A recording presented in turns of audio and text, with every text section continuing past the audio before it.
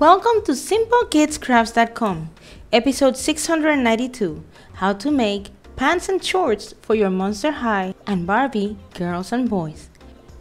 Materials: fabric, pattern, pen, needle, thread, and scissors. Hi! Today we're gonna be making pants for both boys and girls, and I will start with the boys. These are the boys, and you can see that they have different waists as well as the length of their legs is a little bit different. For the girls, it's the same thing. So I have made patterns for each one of them, and the patterns look like this, and they will have who I'm making them for. If you want to make them into shorts, you simply take the same pattern and then cut to the size that you want.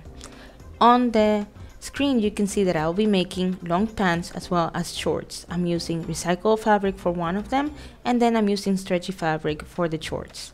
So I'll start by drawing the pattern into the fabric and then cutting that off. And then after I have cut off the fabric, then I should have two pieces that look like this. And what we will do is to put the two pieces together, and we will sew on one side. We will basically sew only on the top, because this will be the seam for the front of the pants.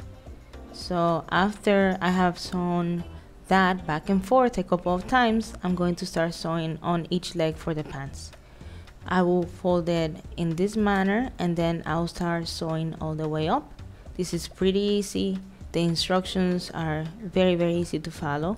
And what I like to do is to sew up and down a couple of times so that I can secure the actual leg of the pant. I think it's a good idea, that way the sewing doesn't come off. I'm sewing each leg for the pants, and after I'm done with that, then I am going to go ahead and sew the back of the pants. For the long pants, I'm going to sew only halfway through, and for the short pants, I'm going to sew completely. The reason why is because the shorts are from stretchy fabric and the long pants are not. So we want to also sew the top portion, the one that will go to the waist as well, and we will fold that inwards. Now that we have sewn the pants, it is time to move the fabric from the bad portion of the fabric to the good portion of the fabric, or reverse if you will. And then what you get is basically the pants already done.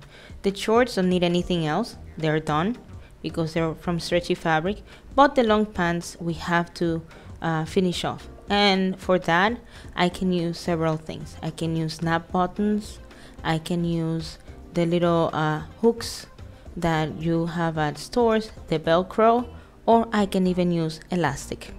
And I will choose to use the snap buttons, that way I can close and open up the pants from the back. So I'm going to take the smallest one that I have, and I am going to attach that to the back of the pants.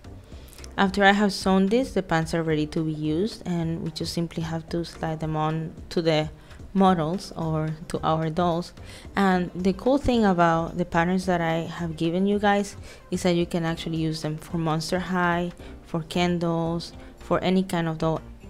And again, the link to where you can download the patterns is on the screen.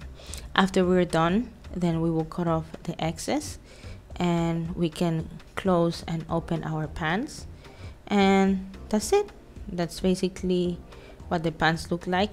You can actually also put decoration on the pants or make them look a little bit more real, like to have pockets and stuff, by using a yellow thread on the side of the pants as well as in the middle. But this tutorial is for simple pants only, so I hope that you are able to make the pants first. So that's really why I have done this short tutorial.